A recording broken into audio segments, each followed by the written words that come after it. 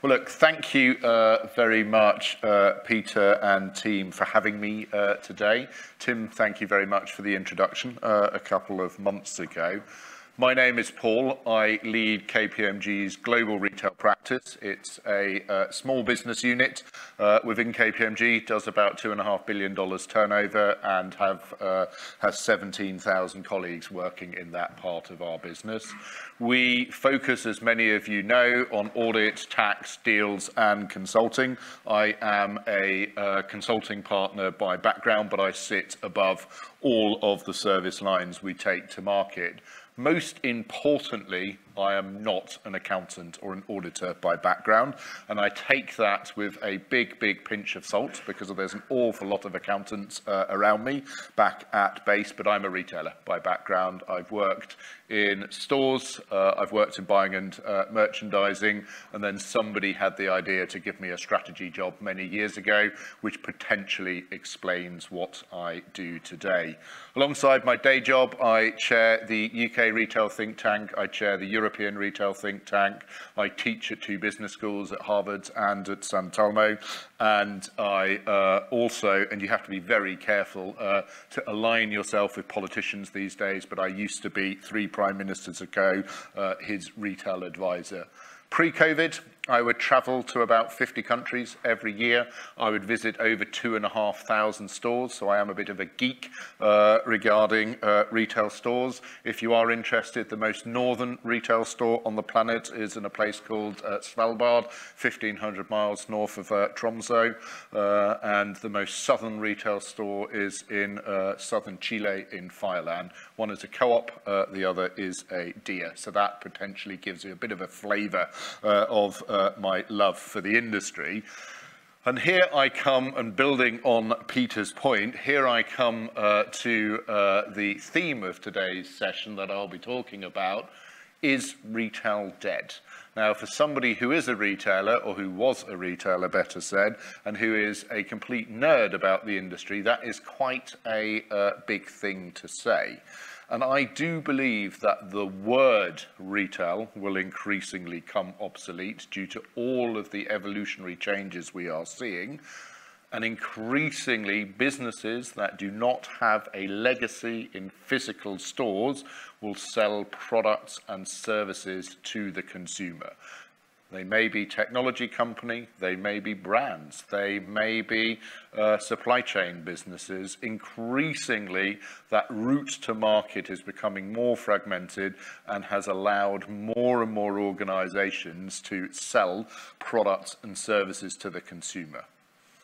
And I'll talk you through 3 key chapters in my presentation. Why I think the market is changing, what the market is changing to, and how businesses need to transition from today to tomorrow. And unsurprisingly, you will see that some of the solutions the eebz colleagues provide are a key part of the how in that transformation journey. I am going to speak for about 30 to 35 minutes. Please feel free to ask questions afterwards.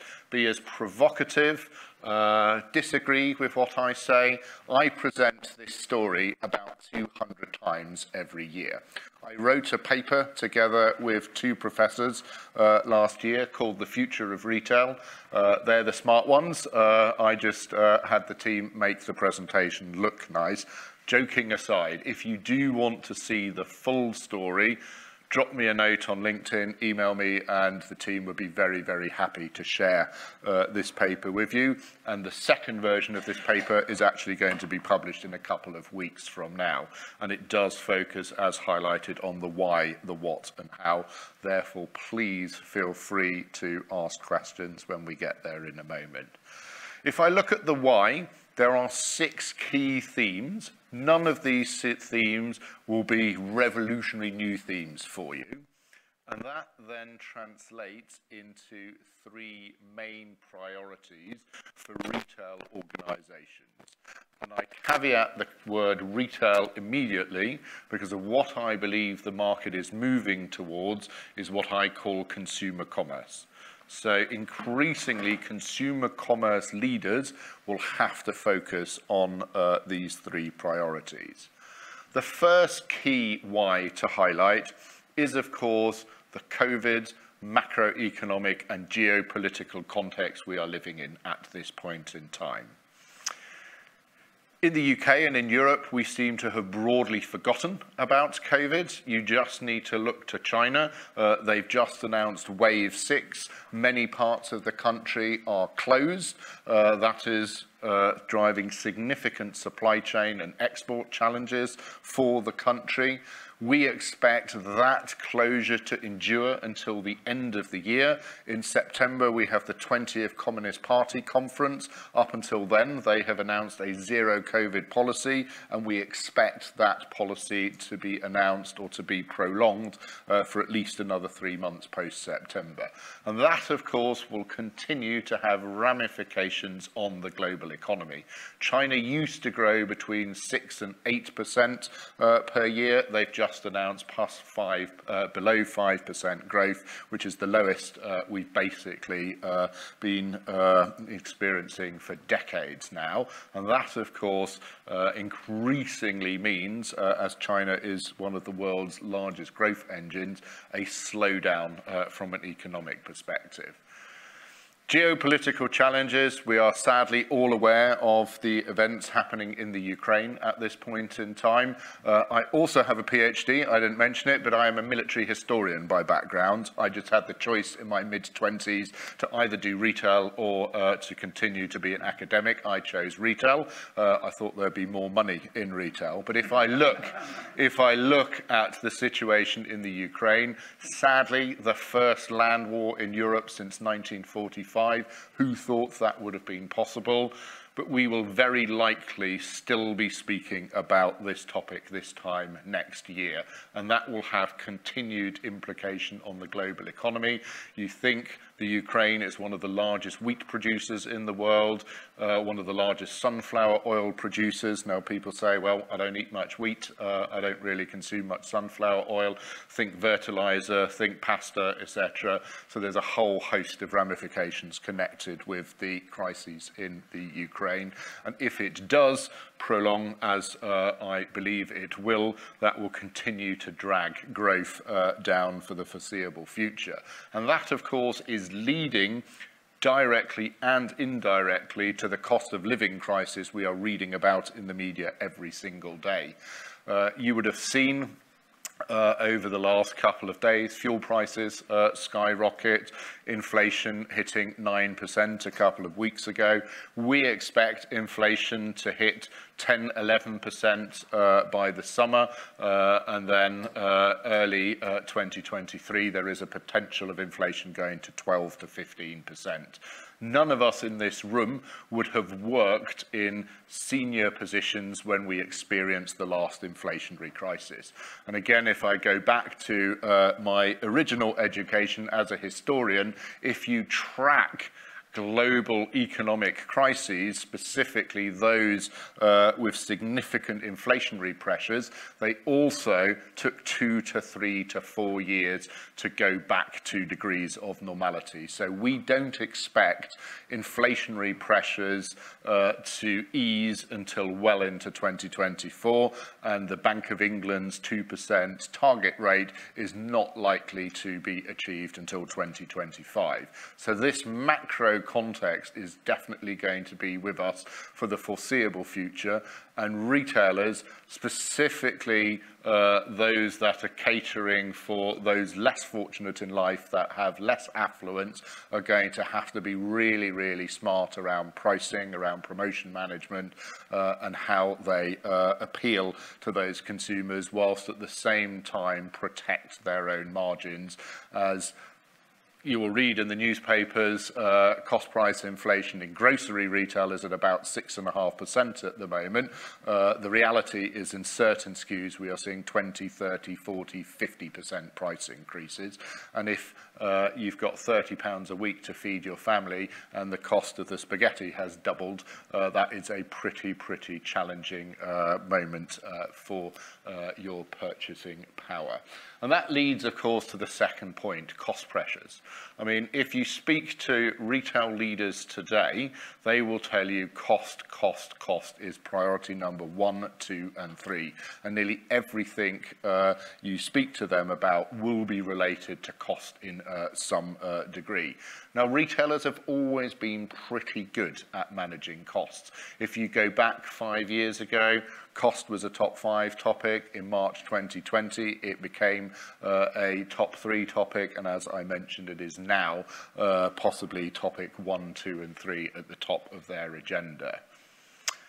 If you look overall over the last 10 years, retailer profitability has declined by 50% globally. That's a startling number, that is, and margin protection measures have to be at the top of the list, as I've just alluded to.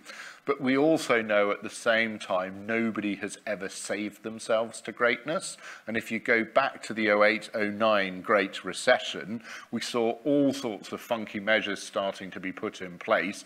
And I do appreciate this differs from category to category, but in food we saw a very significant reduction in pack prices. Walker's crisps went from 75 grams to 60 grams and then 50 gram packs, for an example. If you think in the gaming space, certain add-ons, etc., were just taken out and were used to upsell at a later degree, but also to reduce development costs.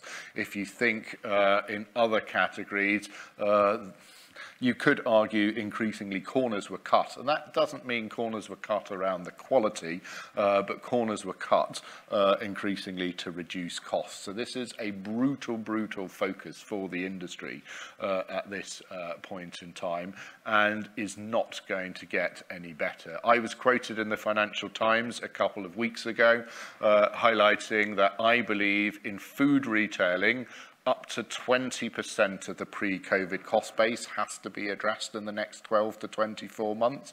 In non-food retailing, a lot of the sectors you guys operate in, that is up to 50% of the pre-COVID costs. Now, a lot of people tell me that is impossible. Well, I do an awful lot of work in this space, and it is actually, and no retailer has a pot of gold hidden underneath the stairwell and anywhere, but it is looking at every single operational lever and understanding which part you can optimize. Now, I appreciate you're not going to get 50% cost saving overnight. You need to understand where are the easy and the quick wins, and what are the areas that will require significantly more structural change and will take a lot longer to succeed in doing. But if you think in supply chain, in HR, in finance, be it around automation, be it around changing suppliers, etc., if you can optimize multiple areas, we happen to have a list of over 300 cost levers in retail. If you can optimize every single one by 0.2%, then you start getting to the type of numbers I have just highlighted. And we generally think of 4 key areas when we speak of cost optimization. The first, and Peter, building on your theme earlier, is around range and assortment. It is generally pretty badly understood within retailers is how to manage the right range. You have a marketplace based out of Seattle that happens to list 280 million SKUs today. If you're a physical retailer, there's no chance to compete with 280 million SKUs. But therefore, ranges have significantly proliferated over recent years. But do you really need 157 different types of ketchup in store? Think of the working capital tied up in 157 different brands and pack sizes. Think of the supply chain complexity. Think of the amount of people you need back in head office to manage all of those supplier relationships. So I predict a significant exercise, and it is already happening, to reduce ranges for those that have an overexpanded range by 30% over the next couple of months and years. But it's not purely about SKU reduction. the graveyard of failed SKU reduction schemes is very, very large. I remember a very large retailer out of Bentonville in Arkansas in the US back in the early noughties under Project Impact, or the Clean Store Initiative as it was called. They took out 30% of their SKUs. They didn't understand that Aunt Bessie's jam was basically a $100 basket builder, and they delisted it as the actual unit sales were pretty low. Every customer that bought that jam went to one of their competitors, and they lost $2.5 billion within 12 months.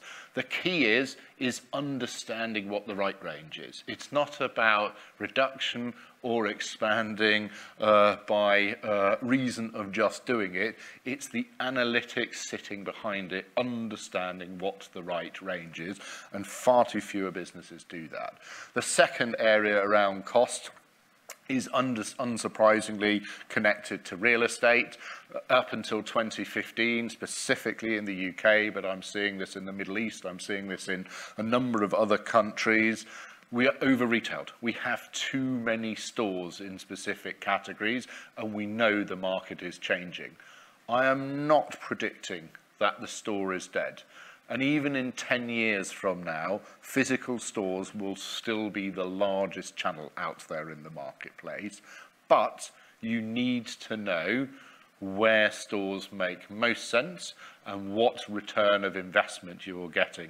I was saying earlier, I have an hour with the Secretary of State tomorrow regarding a potential degree of restructuring that I am predicting will come back into retail. If you think up until 2020, we saw many, many failures. We saw lots of CVAs, and that, of course, stopped as soon as the pandemic hit, apart from Arcadia, because the government built various protective measures, and we had the lowest degree of corporate failures in the UK for many, many years. A stat for those of you that are interested in restructuring, on average in the UK, 25,000 businesses go bust every year. In 2020 and 2021, it was only 7,500 on average. So that's a really interesting stat, that is. So I am predicting more retailers to hit troubled waters from the summer again, specifically with all of the cost challenges I am referencing, and therefore government is really interested to understand what they can do in this context. But real estate is one of the biggest challenges in this context. It is a fixed cost, and if you have too many of them that are not making any money, and there are some retailers where a third of their store estate is not profitable. That is just a startling fact, that is. So you're running these big boxes and you're actually paying to run these boxes. So you're going to have to use analytics to be much, much better to understand the location, both from a macro perspective and much, much better from a micro perspective around space planning. How much space do you dedicate to category A versus category B, for example? And the rental business model is changing. We're moving increasingly to footfall or turnover related rents. If the shopping centre doesn't generate enough footfall, why should you pay? It's exactly the same as if you take a stand at an exhibition and nobody comes. Why should you be paying the full whack to the event organisers? The third key area is all around pricing and promotion, and Peter, you mentioned this earlier. I'm just writing a paper with my academic friends again. I believe there is $100 billion of margin left on the table every year globally through the complete lack of understanding around pricing and promo elasticity.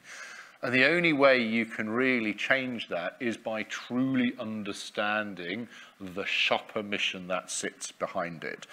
If I go back to that family of four that have £30 to spend on food every week, and they sadly face the choice of eat versus heat once we hit the winter, they're all about value. And you don't need to do any promotion to them about anything but price. And for them, EDLP, everyday low prices, will be the determinator of where they shop.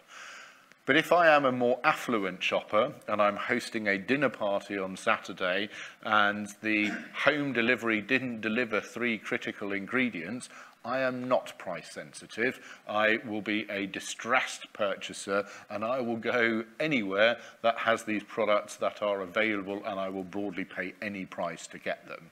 Now, you need to know, though, if I am that shopper or that shopper.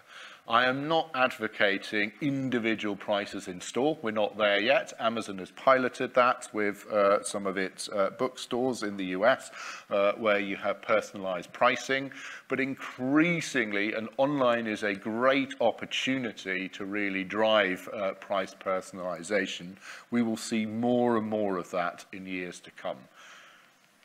In Japan, they have kiosks selling carbonated soft drinks that are directly related, and they have a temperature measurement device called a thermometer in their vending machines that is directly linked to the weather. If it's hot, the price of water is higher, which is sort of a bit of an obvious stat. If it's cold, the price of coffee is higher. And you wouldn't think that that is rocket science sitting behind it. It's a very, very simple fact. And that type of thinking increasingly will have to go into price and promo management. As most retailers and most brands that have gone direct to consumer, they really lack any detailed understanding of elasticity behind it. I've just done, when I say it's always the team sitting behind me, a very intriguing project with one of the largest forecourt operators in the world. They had changed the oil price on the pump about 700 times in the last 2 years. They had not changed 50% of their prices in their convenience store for over 5 years. Guess what? Forecourt retailers make more money in their convenience store than selling petrol these days. So it just showcases the opportunity that is out there. And then the fourth big area from a cost perspective is related to investment in technology and supply chain. For decades, retailers have been very, very focused on opening stores, and that was the blueprint. If you look at the retail value chain, you source great product, you ship product, you sell product, and if you're good at it, you open more physical stores. And that was some may call it the vicious circle, because that is how most retail leaders have been brought up all the way until recent times. Now, with the fragmentation to the root of market, with online growing, with social commerce, dare I say, the metaverse and NFTs starting to generate revenue, that route to market has become more and more fragmented, and therefore your investment into different channels and the resources that support them also has to diversify. Most bricks retailers will invest 90% of their annual CapEx budget in opening stores or refurbishing stores. And I held a really fascinating panel with the CIO of the largest global marketplace. Their name was referenced a few minutes ago, and the largest physical retailer on the planet. The physical retailer spends 1.6% of their global revenue, which is multi-billion dollars, on technology. That's a big number. But 90% of that very big number is basically to keep the lights on. 10% is around innovation. That very large marketplace that happens to come from Washington State in the US, they invest 27% of their revenue in customer-facing technology. In the US, they are the two single biggest competitors. What do you do if you have an 18 times disadvantage against a business like that? So that showcases you increasingly are going to have to pivot your investments into other areas. I'll then come to supply chain. Look, you spoke and you showed a picture of empty shelves. Over the last 12 months, supply chain bottlenecks have become even more significant, and I predict those will continue till at least 2024. Speaking to the chairman of a very large Swedish retailer that happened to have large yellow and blue boxes in multiple countries around the world, they had modeled pre the Ukraine crisis this to endure until 2023. They now think this will happen until 2024. And this is not just the UK, this is the US, this is continental Europe. Moving products around is becoming increasingly more difficult. A very famous American general, a chap called Omar Bradley, who commanded US forces in Northern Africa and then in Italy during the Second World War, said strategy is for beginners, logistics and supply chain is for the experts, and I wouldn't disagree with him. If you can't get product on shelf, irrelevant if this is a physical or a digital shelf, you've got nothing to sell, and we're seeing this across multiple product categories. Then, of course, the ESG agenda. This is becoming an increasingly important societal topic. The health of the consumer, the health of the planet are, especially for the younger generation of consumers, becoming really important purchase topics. And you would argue retail is behind the curve. In a recent survey by Source for Consulting, which is the trade body that and the research body that looks after the management consulting industry, they asked 250 EMA CEOs about their buying preferences or needs over the next years, and environmental matters ranked as number 8 for the retail sector, societal matters as number 11, and sadly governance, which is basically any abiding by any regulatory themes, number 5. So that was the most important to ensure you don't sit on the naughty step. But I would argue environmental and societal are going to have to become more important. But in retail, and we're speaking in foods, the average profit margin of 2 to 3%. In non-food, the average profit margin of 4 to 8%. Most people will tell you, guess how many Mars bars I have to sell before I can become an eco-warrior. You cannot go in with that topic as number 1. But if you connect it with the supply chain and the cost agenda, you're onto something. If you can switch your supply chain to be closer to home, you can source closer to home, guess what? You are starting to create local jobs, you're serving your local communities, and you're reducing your carbon footprint. So those are the type of initiatives we will see more of. Yes, I appreciate there will always be manufacturing, production capability bottlenecks in many countries around the world. But if you go into a retailer and say, you're going to have to do this, this, this, and this to be nicer to the planet, they will always tell you, well, what's the payback on that? And by the way, if we don't make any profit, we can't do anything for the planet. So it is that balancing act that is going to be key. Channel convergence is something we've been speaking about for many years, and we've been speaking about the significant acceleration of online. Pre-COVID in the UK, online stood at about 18%. It's now 30% of the market. I'm not in the camp, though, that online will take 50%. That's not where I am. I think it will go to 35 to 38% by 2030. Which is, of course, a significant acceleration, but it does mean other channels, and specifically the physical channel, will remain really important for the foreseeable future. But as I'll explain in a moment, increasingly channels are irrelevant. As human beings, if I go and interview 50 people on Oxford Street and say, are you an online channel shopper, or do you use social channels? People will look at me as if I'm raving mad, because most consumers have no idea what a channel is. They just want to get the right product at the right price at the right time in the right location for them. We have become obsessed in the industry by measuring channel profitability, etc., etc. And the biggest sign that the future world is channel irrelevant is that the large global e-commerce players are all opening stores.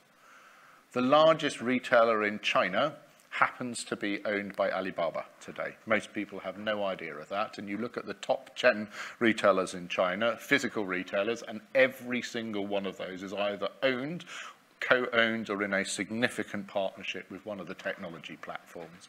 You think of Boohoo opening on Regent Street. You think, Gymshark opening on Regent Street. You think of Boohoo opening a department store in Manchester. You think of that large global marketplace I referenced, hiring the former COO of Tesco to open 300 physical stores in Europe by 2025. So channel convergence is happening in both directions. Bricks players are becoming much more online savvy. I hate the word omni-channel or multi-channel. It is basically a hybrid model. That is the future. And then the final why is, of course, the consumer. Retail for decades has been about great products, great prices, and great locations. Well, guess what? You still need to have all of that. But if you don't know who she or he is you're interacting with, you cannot win. And the investment required into true understanding of who the individuals are. And look, I'm not advocating Big Brother and being creepy and knowing everybody's sort of home address and what they're having for breakfast, etc. But you do need to understand much more about the individual consumer. And we spoke earlier about the shopping mission of that family that has got a food budget and the individual who had missed out on some dinner party ingredients. If you don't know these things, you cannot offer the right price, you cannot offer the right assortment, you cannot decide on the right locations. That is going to be really key. Where a lot of businesses are struggling at the moment, that over the last 2.5 years, behaviours have changed. But certain behaviours are now going back to pre-COVID levels, but not all behaviours. So therefore, being more and more attuned to what consumers are thinking is really, really pivotal. And that then translates into, well, what are the 3 things that businesses need to have top of their list at the moment? The first, of course, is the constant, and Peter, apologies for slightly disagreeing, because I never like the term revolution, because of being a historian, revolution always ends in carnage and sadly far too many people losing their lives. But it is constant evolution. And humans do not like change. But that is what's needed in this point in time. And constantly understanding and re-evaluating your business model is absolutely key. There are too many Kodak businesses out there that just forgot to evolve, invented the digital camera and sort of thought it was a fad, and a couple of years later went bust. And there are too many of those examples, and there will be more. I predict some of the biggest names that all of us know, not just in retail, will go bust in the next 10 to 20 years because they're not evolving fast enough. That is going to be key. I always describe it a bit like painting the Golden Gate Bridge in San Francisco. It takes 2 years to paint it, and guess what? The day you're finished, you go all the way to the front and you start again. That is basically what you have to do in this environment. And why do you have to do it? Because if you have to grow, businesses have to deliver growth. And for leaders in businesses, yes, the cost agenda is going to be absolutely front of mind, but if you don't understand how to grow, you will fail. And you're going to have to use new technologies, you're going to have to think new partnerships, and no doubt Chris will speak about collaboration in much more detail earlier. I have a whole theme on that topic. Retailers are notorious for clobberation instead of collaboration. But if you, and as I put it here on this slide, you have to increasingly think about the end-to-end value chain. All the way from farm to fork. Agribusiness, ingredient manufacturers, retailers, consumers. That's where you can optimize the different touch points. Retailers and many other businesses in that value chain are really good at optimizing the vertical. They don't think the horizontal often enough. So business model evolution is key. Of course, the supply chain piece, as I've mentioned, is short to mid-term a key priority. We are not going to see the bottlenecks go in the short term, and therefore understanding how you re-engineer your network is going to be pivotal, and then cost. and you're going to have to think cost, cost, cost, because if you need to invest it to transform your business from a business model perspective. So now, the big question is, well, what will the future look like? So I've already mentioned the word retail will become obsolete, and we will move into what I call the ecosystem of consumer commerce. And I think there'll be 7 types of businesses that will win in this context. If you look at the top of the triangle, you've got the platform ecosystems. We all know the big names, be they from the US or from China. They are increasingly taking market share. They are not just reliant on the B2C or the B2B channel. They often sell other capabilities as alternative revenue streams, be it cloud computing, be it advertising, be it payments, etc., etc. So they're not just reliant on selling physical products or physical services to the consumer. What is really fascinating, that increasingly multinational retailers have understood that there is a real opportunity as a platform player to grow, and the number of those businesses have started to move into this space. One of the local examples is Next. They launched their Total platform a couple of years ago, and Simon Wolfson, their chief executive, who I think is one of the smartest retailers, not just in the UK, has said, if I purely sell physical product in physical locations by 2030, I will be bust. I need to understand how I sell my supply chain, my marketing, my IT capabilities, and I actually need to allow my biggest competitors onto my platform. When I speak of platforms, many businesses think e-commerce. And speaking to some of the largest carbonated soft drink manufacturers a couple of weeks ago, I said to them, if you're A, would you sell your biggest competitor? And we know these guys are not generally the best friends. Are you prepared to sell your biggest competitor's products on your platform and make them sell more? That's what a platform ecosystem is, because it's not a linear business model. It is a circular business model, and you are taking revenue from bringing buyers and sellers together. So that's the top of the triangle. We then move to the left of the triangle, and this is where you have the true omni-channel players. True omni-channel players have to be channel agnostic and customer centric. But boy, this is going to be a busy place. Most of today's operators are going to gravitate to this space. And only if they pursue the radical cost agenda I was just describing will they succeed, as they're going to need an incredible amount of investment to succeed in this space. And here, of course, you've got the brands who are increasingly going direct to consumer. We know it's not easy to go direct to consumer if you are a manufacturer. Increasingly, they are using members in the top part of the triangle who are offering platform as a service propositions to actually generate or to drive their own digital sales. And if you want to look at the most extreme form of this, just go to the lifestyle or the leisure categories, where the likes of Adidas and Nike have over the last years announced going from 25,000 retail partners globally to 800. They only want to work with 800 retailers globally. Everybody else has been kicked out, and the rest of the business will go through their mono-brand stores or their .com business.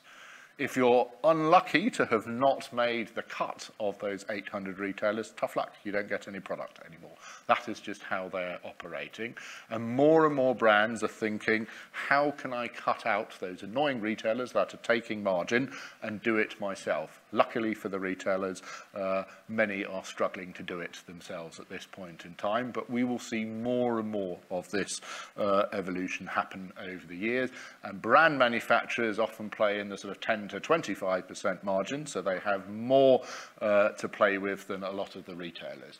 The national heroes are many of the high street brands we know today. Those big retailers around Europe, around the US, they're going to find it really, really difficult to survive. And in some cases, and if you take the consumer electronics category as an example, there's only really one still left standing.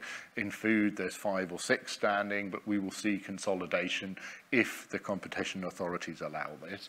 And then, of course, you've got the value-based retailers, the discounters. They are, from an operating model perspective, normally double as profitable as their national hero competitors. They're much leaner, but they're going to have to crack online. That is going to be the big challenge for them. Or you go to the right of the triangle, and this is where you have the category specialists, businesses, and if I use Dunelm Pets at Home in the UK as examples, really good at given categories, often 5% or less market share in those categories, fly underneath the radar of the multiples and the large marketplaces, superior service, better product knowledge, they will prevail. But if they grow, they either have to go up or they have to go to the left side of the triangle. And one of the few positive developments of COVID have been the independents. With many of us spending more time in local catchment areas, we are seeing a revitalisation of footfall in Tier 3 high streets. But what we've also seen is that the independents now don't just have to sell to their local catchment area via platforms like Shopify. They've also expanded globally, and there's a really, really interesting revitalisation of that part of the industry. In the UK, the independents held 4.2% market share pre-COVID. It's now back to 7%. So that's been quite a positive development. So, Paul, a question, if I may. Yes, you may. Tesco, 5 years ago, seemed to be going down a platform ecosystem basis where they had places where you could essentially sell through almost a marketplace. They've backed off that. Well, they seem to have backed off that.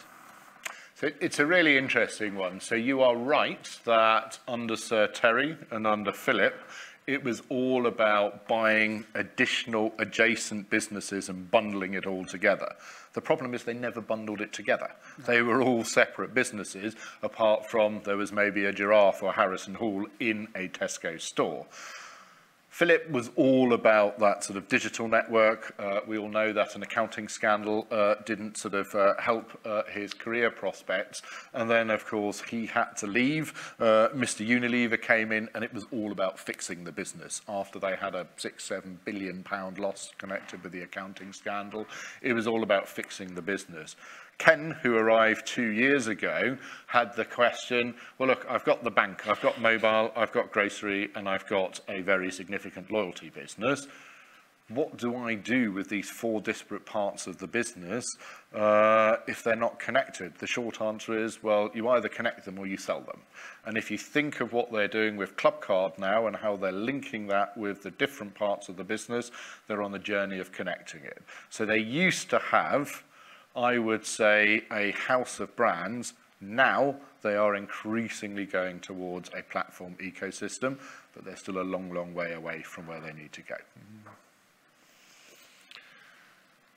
If you're not one of these 7 businesses by 2030, or let me take a step back, by 2030, you need to make a decision what you want to be. So you have to define what you want to be. Then you need to design, and it's either buy, build, or partner, and then you pilot, and then you implement. If you're not one of these 7 business models, I think you're toast. I don't think you'll survive, and I don't think you'll be around. And I think COVID has accelerated the needs to change quite significantly. So here the question, of course, is, well, how? How do I change? And the really interesting point here, and I mentioned this earlier, and look, every consulting firm has some type of framework. This is our framework. It's called the Connected Enterprise. Together with Forrester, over a 4-year period, we researched 250 large transformation programs of some of the best known businesses around the world. And we were interested to understand why they succeed, but more importantly, why they fail. And I mentioned earlier that increasingly businesses, when they are transforming, focus on optimizing the verticals.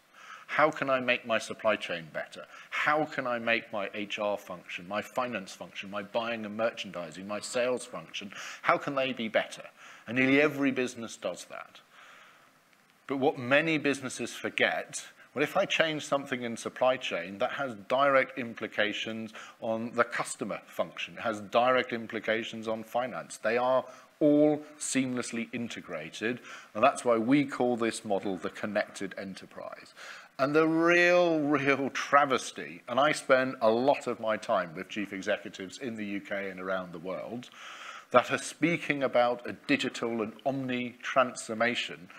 And what those two buzzwords are all about are connecting silos, and they're doing the polar opposite. They are transforming in silos, and are then really surprised that if you take a jigsaw puzzle and the corners are suddenly tried to put together, and it doesn't work. And our research showed us there are 8 key disciplines that you need to focus on. Slightly dependent on the business model you choose on the previous slide. Some will be more, some will be less important.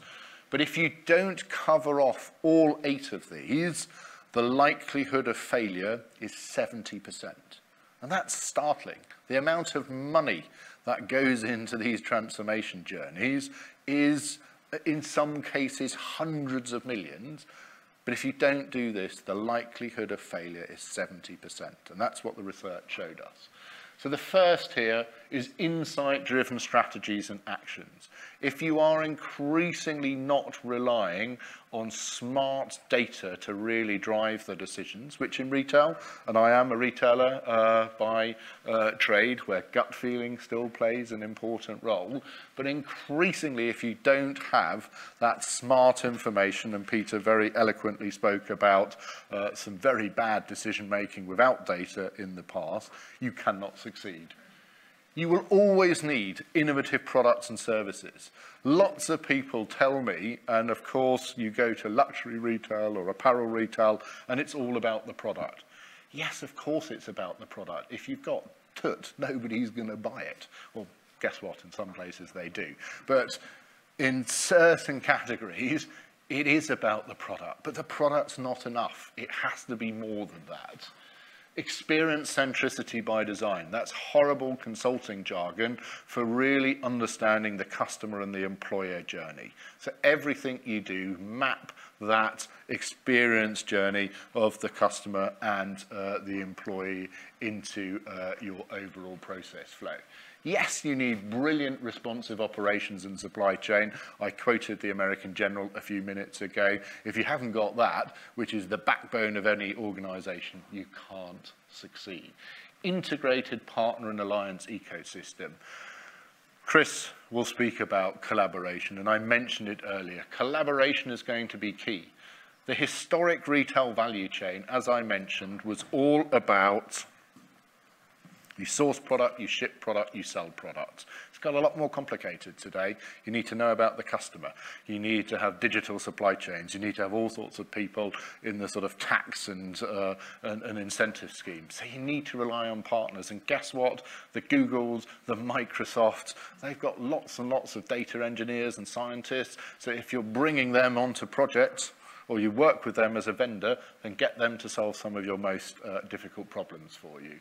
Digitally enabled technology architecture, everything you do has to have technology as the foundation. Technology is not the solution, but it is the catalyst to help human beings solve problems. Aligned and empowered workforce. If you don't bring your people with you, you cannot succeed. And I mentioned 70% of transformation journeys fail if you don't do these 8. But other research also shows us that the rational solution is only 30%. The rest is political and emotional. If you haven't brought the team on the journey, all the stakeholders on the journey, they will rebel behind the scenes and it won't happen. And then everything you do has to be seamlessly connected. Otherwise, if the online, the offline, the social channels do not tell the same story, which doesn't mean the same price, by the way, or the same promotion, but if they're not integrated, you cannot win. So those are the 8 key hows. I could spend hours and hours about all the details sitting behind this. We use this framework with many organizations over the last couple of years. And the research shows us that if you do this from an EBITDA perspective, you have 2 times impact. And then my final slide is also about how do you measure success in the future. If you think to the left side of the screen, the way we measure success today is based on 3 key criteria. The first is, of course, the product dimension. Do I buy for less than I sell? What is my gross margin, my intake margin, my net margin? And then we think channels. How much revenue does my e-commerce channel generate versus my convenience store channel? What's the marketing spend associated with that channel? What's the headcount? What's the real estate cost associated with that channel? And then we create channel P&Ls, and then we compare them with each other, and we go like, wow, why are we even doing this? Because it's not making us any money.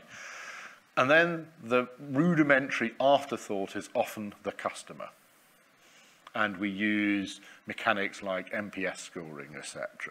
Now, if you think of some of the fastest growing businesses, those that are at the top of the triangle on the previous slide, they've inverted this pyramid and they've put customer and purpose at the base of their thinking. What's the lifetime value of every customer? Do I even want you as a customer? Because if you only ever buy on promotion and you send things back 17 times, so I don't make any money from you, I actually don't want you as a customer. What's the net acquisition? What's the net retention cost? And by the way, how can I show that I as an organization stand for more than just making profits? What's my purpose? That is increasingly becoming the base layer of those businesses. More and more businesses are thinking of how do they adapt to this. Product will always have to remain important. If you don't buy for less than you sell, you're screwed. So that's the key mantra that will remain. And channel becomes an afterthought. It's broadly irrelevant. So if in a world where 35% of your sales are digital and you're going to the capital markets and you're speaking about sales per square meter, you've clearly got something wrong. And if you think today that Tesco's market capitalization is about the same of Ocado's, one generates 80 billion turnover, one generates 2 billion or 2 and something billion turnover, it does show you, and I can tell you which organization used that measurement criteria and which organization uses that measurement criteria, that increasingly when you're growing, when you're raising equity or debt to fuel your growth, you're having to speak about performance in a very, very different way. That was a lot of information. I know I took a few minutes longer than I was intending to, but I hope that resonated, and very, very happy to take questions. Thank you very much, Paul. I think, whoops, I'll cut myself. Thank you very much. I have to say, some of this really resonates when I think of our own. We had a big transition where we tried to implement digital sales at EA, and I think Jason will remember this. We came up with a division, we separated and created a unique division called .com, and it was. You know, the rest of the company was told, don't worry your pretty little heads about this. You know, you carry selling to the physical retailers, and .com will sort this out. And it was a disaster. We spent $2 billion on this and collapsed, and it became .com. And it actually caused our CEO at the time, who was COO, to actually have to resign. And the reason why is it isolated, it didn't take into account the rest of the organization. And so the rest of the organization was trying to make it not work. So even though it was the right thing, you know, it really resonated to me. And I think your thing about channel for us is very interesting. I know several of you sitting here have got, will have like digital sales. I'm sort of looking up in a Warner's way, but it will have like a digital sales team, which is completely not separated from the rest of the sales team. And my former company is still very much like that. And I wonder whether that's going to be coming, that needs to become more integrated as the retailers follow through. It's very interesting. So